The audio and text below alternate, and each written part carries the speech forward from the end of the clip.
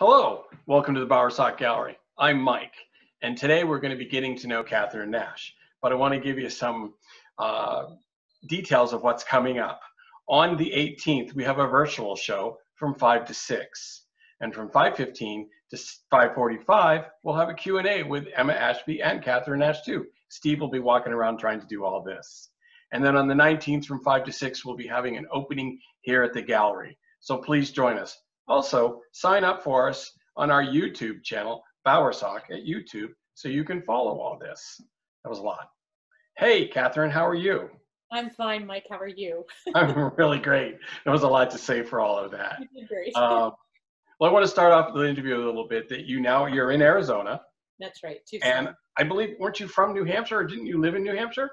Actually, I'm from Connecticut, but I chose UNH as my undergrad school, and I actually went there. It was the first school I went to look at as a young person, and I decided that's where I'm going, and I love New Hampshire.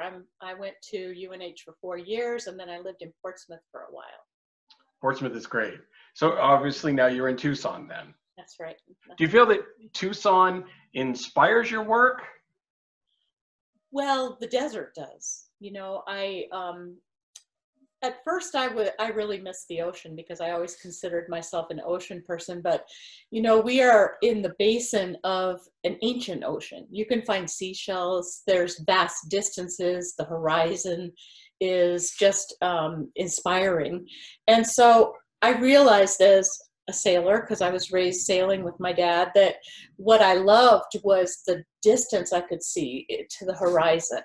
And as far as my art, you know, it's the space that influences me rather than the actual landscape, I'd say.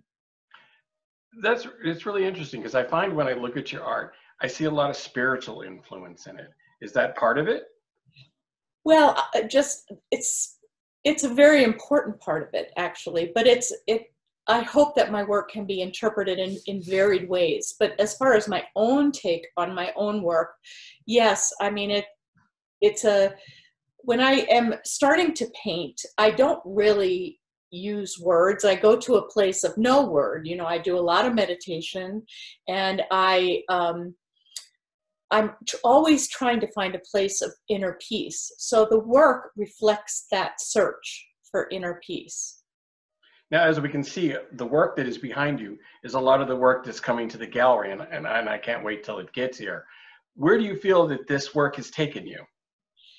Well, I think it is a continuity. I mean, I've been a lifelong artist. I have decades and decades of making art, and so there's a continuity of the idea.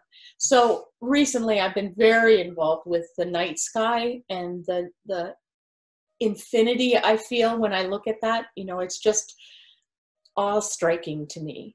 So I feel like there is a continuity, which is what I said earlier. So.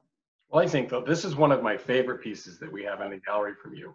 And I see what you're saying with the night sky. The mirror makes me think that it's reflecting what your thoughts are. That may not be what you meant, but that's what I've heard said about the piece. Where do you feel that the work, you know,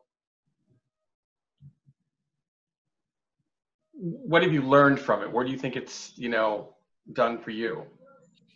Well, because, you know, I was raised as a printmaker. At UNH, I got my degree in printmaking and drawing, and you really have to think out everything, like from before you even start working. It's like your image is done. So by the time I got to this age, I realized that I want to just react to the piece. So create. It's like a conversation with the art. So the work that I've been doing here is taking it in a more deep level of that search, I think, for that inner peace. That is great. Well, Catherine, we're running in a little bit short on time here, so there's going to be a part 2. Catherine will be joining me again. I want to thank you for talking to me. And as we've said, go to our YouTube channel, Bowersock at YouTube, and that way you can follow what's going to be happening with all of the stuff going on at the gallery. Thanks again. Have a good day, and we'll talk to you soon, Catherine. Thank you.